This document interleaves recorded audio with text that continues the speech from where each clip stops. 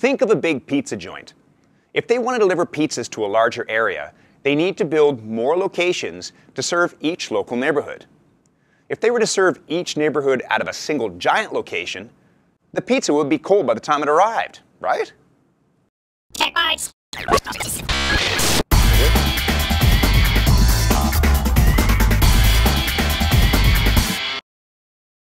Not all applications are created equal. Yet for years, we've really been playing with a single network model that lacks the flexibility to really address the specific needs of individual services. That model typically introduces a bunch of end devices like smartphones, cars, laptops, connected through a network to several large remote data centers. Edge computing, also known as multi-access edge computing or mobile edge computing, is a distributed computing model that puts computing power as close to the network edge, where the devices are, as possible to provide low latency, high bandwidth processing and data offload, as well as trusted computing and storage. Edge computing started as an initiative by the European Telecommunication Standards Institute, or ETSI, to place edge nodes in mobile networks, but it's since been expanded to include fixed and converged networks.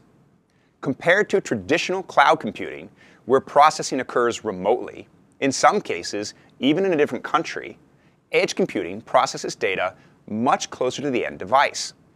Like we're talking right in the base station or central office. Like 5G, there is no one killer application. Rather, edge computing will apply differently in different scenarios. But there are a few frontrunners that seem pretty obvious.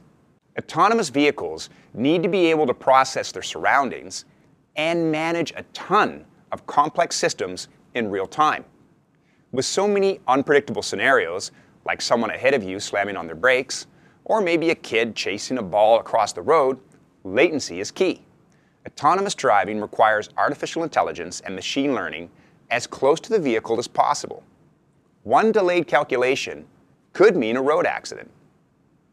Virtual, augmented, and mixed reality applications also require very low latency, but also large bandwidth to process HD, 4K, 8K experiences in real time.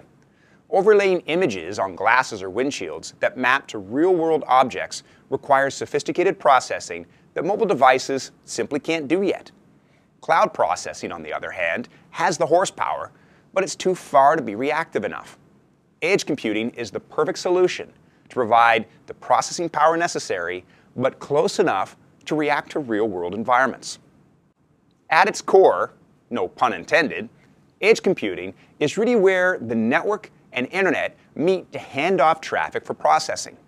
By allowing this handoff to occur closer to the devices, we're able to deliver improvements in performance and latency for new use cases like mobility, gaming, video streaming, and IoT, and ultimately make our digital world more reactive and immersive.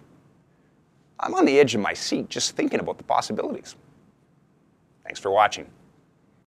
Tech Bytes.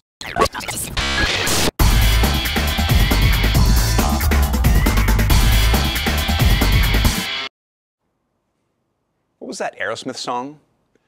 Living on the edge. Yeah, it's the one.